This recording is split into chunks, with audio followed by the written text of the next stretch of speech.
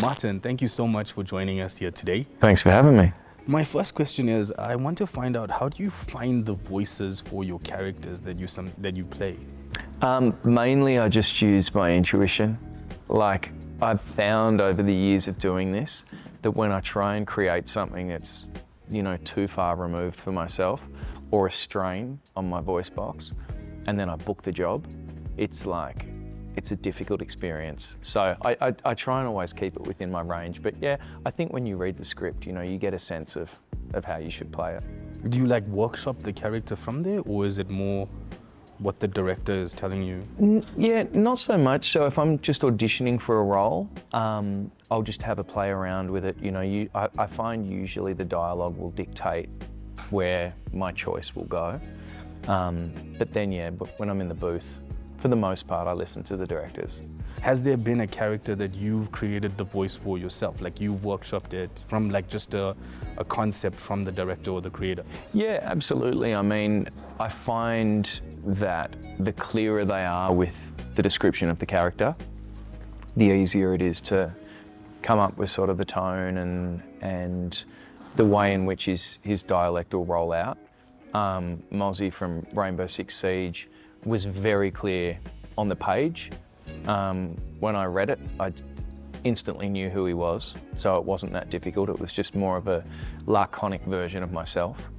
But yeah, it'll depend. It really does depend on what the brief says and how far removed the character is from myself. You know, it could be an English character, an American character.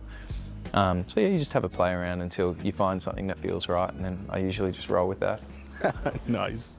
Okay, and then how does one actually get into voice acting and then book like continuing jobs, you know, thereafter? Yeah, well, I had an interesting introduction into it. I didn't really even know what a voice actor was.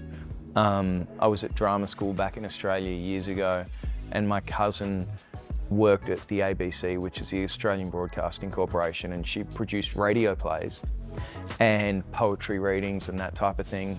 And she got me in to do a book reading for, I think it was a radio play for something called Cat. And she cast me as the cat. And so I was super excited. I was at drama school at the time, and I'm like, yeah, I'm playing this cat. And they're like, oh, you know, what do you have to do? So I have to meow in a whole bunch of different ways. And I thought she'd got me because I was so talented and I had this amazing range of meows. And it wasn't until Christmas last year, we were all around the lunch table, and I was telling one of my little nephews how I got into voice acting. And I retold that story, and she kind of stops, everyone's talking at the Christmas lunch. She goes, hang on, cuz, I only got you to do that role because I couldn't get any professional actors to do it. You know, and so that's how I fell into it. And then, yeah, just one thing led to another, and I kept booking, you know, roles here and there. Can you cycle through some of the voices that you've done for us? I mean, I could do a meow if you want. I mean, yeah. From start to finish career, you can go with. Well, you know, Mozzie was more of he's a little short guy. His voice, I pitched him up a lot, and he was a lot more energetic. He was like, bullseye, got us a drone, you know? Whereas Lucas Riggs, who was a character in Call of Duty, you know, another Australian, was much bigger, more solid, and I sort of grounded his voice in a more realistic, you know, weathered way. I'm trying to think of a Lucas Riggs line. He would say things like, "We're not here to fuck spiders." So it would be a lot gruffer, you know, a little bit of a husk in the voice. And okay, and then lastly, are you an avid gamer? I am, yeah. Okay, what's your top 3 games? Siege. I play that the most. I stream on Twitch and on Kick. And yeah, Rainbow Six, because a lot of the fans of the game would hit me up on socials and they told me, you should stream and you should play. So I was really bad when I started. I'm okay now. And then I play a bit of Warzone, and I'm just about to finish Subnautica. So they're my 2 main games, COD and Siege, and then I usually have a third on rotation, whatever it may be, you know.